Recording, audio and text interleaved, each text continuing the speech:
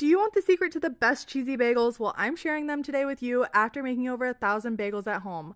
Up first is our dough, which needs to be made with bread flour, not all-purpose flour. Once that's fully kneaded, you know you're going to have great texture. After you've shaped the bagels, they need to go into the refrigerator overnight to proof. This gives them flavor that is, without a doubt, the best I've ever tasted.